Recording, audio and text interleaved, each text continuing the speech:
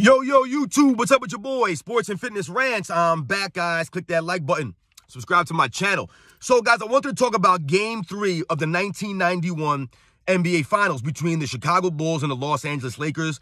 I feel like Game 3 of the 1991 NBA Finals is not talked about much as it pertains to Michael Jordan's legacy, his greatness in his first NBA Finals appearance. So when we think about Game 3, guys, right, the series is tied 1-1, right? One apiece, right? And the Bulls had lost the first game on their home court. Then they would go on to win the second game, which set up a Game 3 in Los Angeles, guys. And if you guys remember the format of the finals back in those days, it was a 2-3-2 format, which meant that the Bulls would play, they had home court advantage. They would play the first 2 games at home. Then the road team would play 3 games straight, guys, on the road. And then the home team would have the final 2 games at home, games 6 and 7. And for me, guys, I always thought that the 2-3-2 format favored the road team. That's how I figured it. That's how I thought about it. Simply because, like I mentioned, if the road team was able to get a win in those first 2 games, like the Los Angeles Lakers were able to do against the Bulls, that set them up for success. If they're able to get a road win, then they have 3 games in a row on their home floor. So if you're one of those teams that's really tough to beat at home and you win a game on the road there, now that team has to go on the road and beat you in 3 straight games. They have a road game. So I thought that format really favored the road team in certain situations. However, though, so in Game 3, like I said, they're in Los Angeles. And to me, this was one of the biggest games of Michael Jordan's career that people don't talk about. They never talk about Game 3 of the 1991 NBA Finals because when you look at the series as a whole, they beat the Lakers 4-1. So you're probably thinking, what is this guy talking about? The series wasn't even competitive. It wasn't that close. The Bulls were clearly the better team, and they were. However, we have to put things in context here. A lot of people were picking the Lakers to win that series, guys, due to the greatness of Magic Johnson, due to Magic Johnson's experience, due to the experience of the Los Angeles Lakers. Guys like Byron Scott, they had experience playing in the playoffs. And when you think about, the Bulls, like I said, having to go on the road in their first NBA Finals after losing the first game at home, now they have to go on the road in their first NBA Finals in, that legendary Los Angeles Lakers forum. And, that game was a very tight game. It was a very tight game, guys, and it came down to the wire. And the most remarkable thing happened in that game for Michael Jordan, which I say that, people don't talk about it much. They should. So at the end of that game, guys, with about, 30 seconds left or a minute left, whatever it was, Scottie Pippen fouls out, right? Scottie Pippen fouled out, and the Bulls were down by 2 points. So with I believe, like 9 seconds left, the Bulls had the ball. They called a timeout. So they inbound the ball to Michael Jordan on the far end of the court. Michael Jordan drives the entire length of the court, right? With Byron Scott guarding him the entire length of the court, hand-checking him the entire length of the court.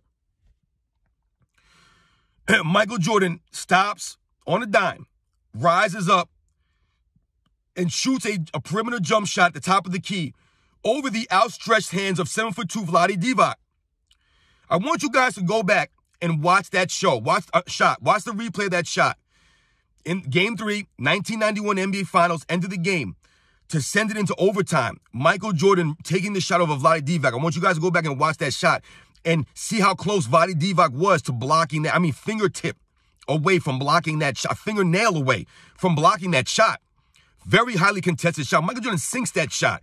Now, one of the incredible things about not only the difficulty of the shot, like I'm telling you, guys go back and watch the replay. You'll see how difficult that shot was. Like I said, driving the entire length of the court at full speed with Byron Scott on his hip, having to stop like that, raise up and hit that jumper is very difficult. Michael Jordan would go on to jam his toe badly on that shot, which would hinder him through the rest of the finals. But, like I mentioned, Michael Jordan making that shot, sending the game into overtime. And leading up into that shot, guys, Michael Jordan wasn't shooting great. He didn't have great shooting numbers. I believe in that game, he was like 11 for 29. I think he shot like 39% or something like that in that game, guys. But he did other things. Like I've told you guys in the past, Michael Jordan always found a way to impact the game in other areas. And with those kind of shooting numbers, you would think someone like a Michael Jordan would not have the confidence to take a shot at the end of the game like that, right? But that's Michael Jordan's greatness, guys. He still had the confidence in himself to raise up and make that shot, to send the game into overtime without Scottie Pippen on the court. He had fouled out, I told you guys, in regulation. So now the game goes to overtime where Michael Jordan would dominate the Lakers in overtime without Scottie Pippen. They would go into, I think, outscore the Lakers like 12-4 in that overtime. I believe they won 104-96, I believe was the final score. And in that game, Michael Jordan finished with 29 points, 9 rebounds, 9 assists, 4 steals, 2 blocks.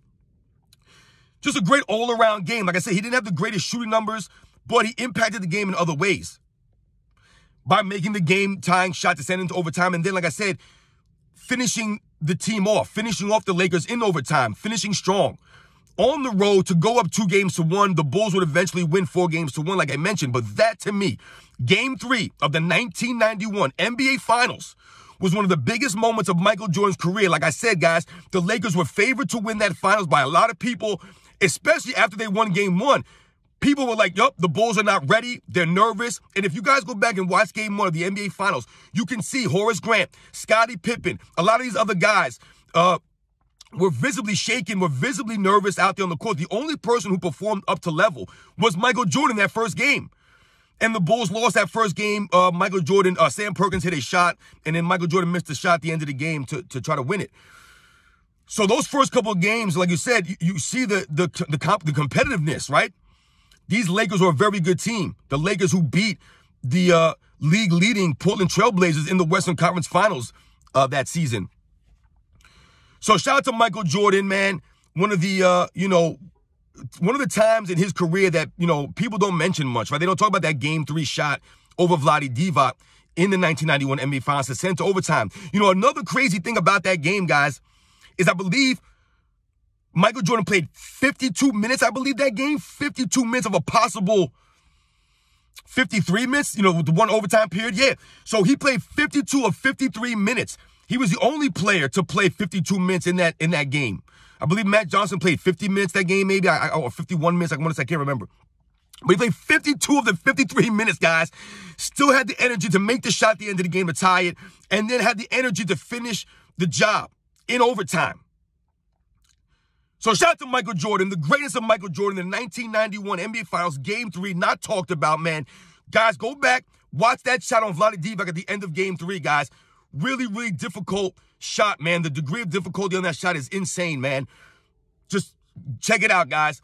Michael Jordan, 1991, Game 3, one of the biggest performances he had early in his career in his first NBA Finals that people don't mention.